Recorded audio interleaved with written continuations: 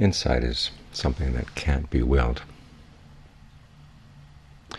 but the mind can be primed so that it does give rise to insight. That's what the meditation is. We're priming the mind so it's able to see things, able to see particularly the way it's creating stress and suffering for itself, and doesn't have to. Catching yourself in the act and then being able to stop, to let go. It's like knowing that something very important is going to be happening at a particular intersection, and you may not be able to time it or know exactly what it's going to be, but you can position yourself at the intersection and learn how to watch carefully so that you see it when it happens. So as we're meditating, we're putting ourselves in the position, we're positioning ourselves in the right spot, right here at the breath. As you stay here, you get to see a lot of things going on in the mind, a lot of things going on in the body. And yet, while you're with both the mind and the body, you're able to step back from both a bit. In the sense of the mind, as you get grounded in the breath, get out of your head. You can see things, conversations that go on in the mind. And instead of jumping in and taking one role or the other, as we often do, you're able to step back. And same with the body. You're able to watch the body, but because you have the breath as your anchor and as your tool for dealing with things that are coming up in the body, you don't feel threatened, not necessarily directly involved in every pain, every problem that arises in the body. You can step back and watch. But being in the right position is not enough. You also have to learn how to look. And sometimes learning how to look means changing your old habits. And this is where some of the programming of the meditation comes in. Priming yourself to look for certain things. Learning to ask the right questions, particularly when it comes to unskillful mental states. They're old habits. Anger, irritation, that's a habit. Lust, greed, desire, those are habits as well. And we follow along with them. They're old ruts. They seem to be old friends, but they're old ruts. The mind unthinkingly follows from one step to the next, thinking that they're all necessarily connected. But it just happens to be a pattern that we've learned to follow. And part of learning to get out of those habits is to create new habits. And it's in the creating of the new habits that we learn to see. It's not simply an exercise in sort of behavioralist psychology, forcing someone into a new pattern of behavior and think they should simply replace one with another and that's the end of the problem. But it's in going against the old ruts that you start seeing things. You resist certain connections. In other words, you come across an incident that you don't like, but instead of going immediately to the not liking, you go to the observer. Or you train yourself to look for the ways in which you can endure whatever it is that's coming up.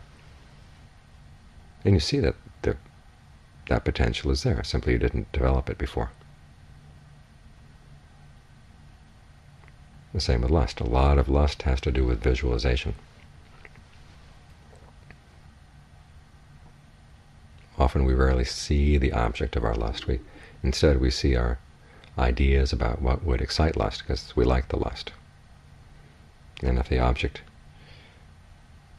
the person that we're lusting for, doesn't have all the right features, well, we begin to sketch a little here and add a little here there and take a little bit away.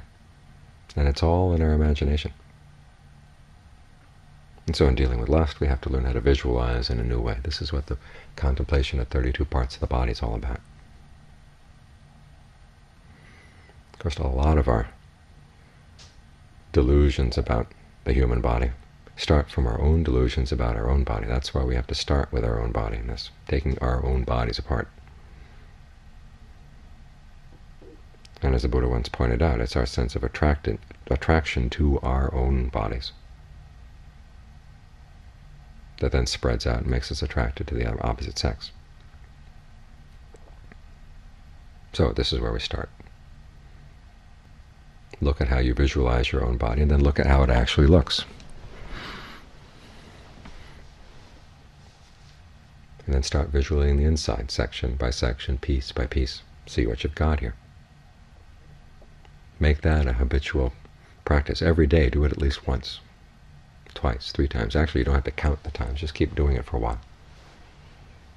So it becomes second nature. So as soon as the mind starts cooking up an image that would get you attracted, you say, well, there's this other side as well. Having a basis in the breath enables you to step back so you can catch yourself doing this. And then you've got the antidote right there. And what this does is it begins to put you in the position where you can gain some real insight into the fact that it's not the object out there that's got you lusting. There's some drive in the mind, as John Lee used to say. This is one of the fermentations, the fermentation of sensuality. Where does it come from? It ferments out of the mind, bubbles up in the mind. We'll go out looking for something to lust after. And sometimes it fits in line with our pictures, and sometimes it doesn't. But look at the role that those pictures play. And you can invent other pictures as well to get in the way. If taking apart the body in the present moment is enough, you can think 10, 20, 30, 40, 50 years down the line to the point where it's dead, decomposing. You cremate it, and then put it back together again. See what that does to your attitude toward the body. And John Fung, many times when he would have students who would start getting images of their bodies in their meditation, that's what he'd have them do. Go through 5 or 10 year increments. Finally the body dies. Okay, let it sit around for a couple of days, see what it looks like. And then cremate it, so it's nothing but dust. And that awareness, it's aware of the dust. And then you put it back together again, realizing what you've got here is a fabrication, something made out of physical elements, something you've moved into and assumed a lot of things about how much it's going to cooperate, how much it's going to do this for you, and how much it's going to do that for you, where it hasn't made any agreements at all. All the suppositions are on the side of your desires. And it's in pointing you back to the mind. That's what the purpose of all these exercises are for. And same with irritation, the same with anger. We've often found in the past that we get our way by being angry. But when we stop and look at it, we're also creating a lot of karma for ourselves, a lot of bad karma. You have to stop and think for a while. Anger is not the positive thing we think it is. We sometimes say, well, injustice wouldn't be fought without anger. Well, it can be fought without anger. In fact, it's most effectively fought without anger. And if we've been the victims of injustice, we don't like to think that we've somehow been complicit in it. And it seems that that's what the Four Noble Truths are pointing us, the kind of suffering we create for ourselves. That's the issue. And as if the suffering outside, coming from outside, was not an issue. It is an issue. But because we pile on our own suffering, it makes us harder, makes it more and more difficult for us to deal properly with the outside stuff. So the straightening out our own minds is not a question of laying the blame on us, but saying that if we can't take care of this issue inside, we're not going to be able to take care of issues outside. So this has to come first. And then you look at what happens through anger. There's a great passage where the Buddha says, when a person is angry, he does things and says things and thinks things that his enemy would be pleased to see happen. You look ugly, you drive away your friends, you harm your own well-being. Black seems white, white seems black, everything gets mixed up. What you think you're doing is going to put you in a good position, actually put you in a bad position, vice versa. You destroy your good reputation. All these things are things that an enemy would find pleasing. This is the Buddha's first line of defense against anger. It doesn't teach you to love your enemy. At that point, it says, just, do you really want to please your enemy by acting in this way? Brings you up short. Then he has you step back and just look at the situation in terms of the laws of karma and action. Do you really want to do something unskillful right now? Can you see clearly right now as anger clouds your vision? The problem is oftentimes it seems so clear that this is what should be said, this is what should be done. That's because you've narrowed your attention. Your mind has been tunneled. So it's only one thing. It can see only one thing, which seems the obvious thing to be done, the obvious thing to be said. That's because you blocked off all your sense of shame, all your sense of concern for the results of your actions. So as you step back and look for a while, look in terms of the teaching on karma, and look at the fact that you're a human being. This is what the world is like. There are going to be people who do things and say things that are displeasing to you, displeasing to people you love, or pleasing to people you hate. This is the nature of the world. It's got to be this way. And if you let that put you into an unskillful mental state, you're at a disadvantage. So again, having the breath to fall back on helps in a lot of ways. One, helps you breathe through a lot of the tension in the body that would make you want to get the anger out of your system, or get that feeling of confinement, that feeling of discomfort out of your system. And it puts you in a position where you can watch. What is this anger? Is it really give you a realistic picture of what is going on? Does it give you a realistic picture of what should be done? Having the breath there helps you step back. A lot of this reflection, of course, depends on having practiced beforehand. This is why the Buddha has us reflect on, in the case of lust, reflect on the 32 parts of the body regularly. In the case of anger, he says, think about the principle of karma. And it's one of those 5 subjects for frequent recollection. I'm the owner of my actions, heir to my actions, all the way down the line. All living beings are the same way. So that when the unskillful mental state comes, you've got these new habits, these new habitual ways of thinking to counter them. Having the breath as your foundation puts you in a position where you can counter them. Having practiced learning the new habits, that means you've got a tool ready to use. So don't wait until the anger comes or wait until the lust comes before you do these kinds of contemplations. Get into practice. And you don't have to wait until your concentration is really, really good before you can do this. It's good to practice in advance. It's like going down to the gym. You exercise, and bit by bit by bit you get stronger. And if you've got work that needs to be done, well, you use the body you've got. You don't wait until you're really, really strong and then do work. There's always work to be done. It's just you take the strength you've got and you put it to use. And in the course of putting it to use, you get better, you get stronger.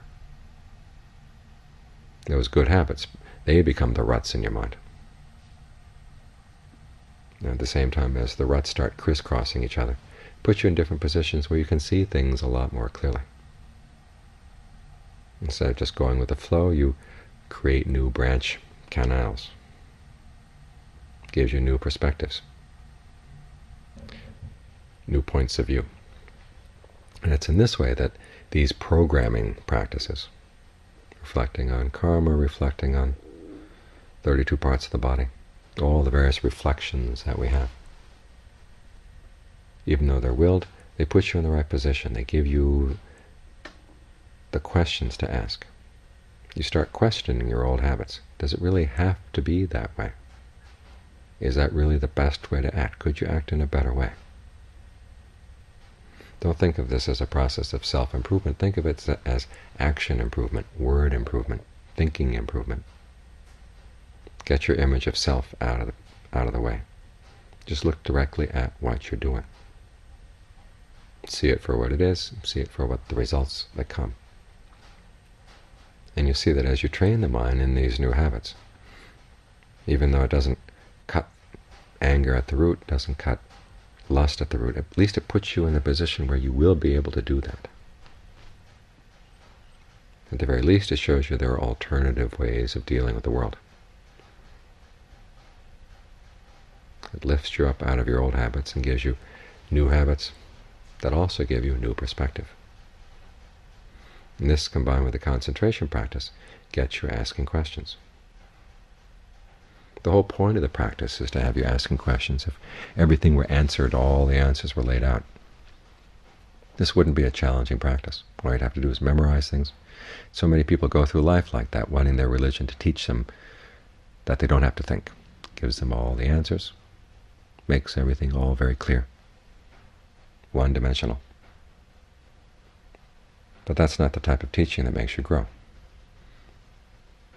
The whole point of the Buddha's teachings is to get you to ask questions. It gives you the tools with which you can find the answers. It's only in that way that can really engage all of you as a human being and provoke the kind of insights that really go deep, that really do make a difference, that ultimately cut through the basic misunderstanding that underlies lust, that underlies anger, and all the other unskillful states.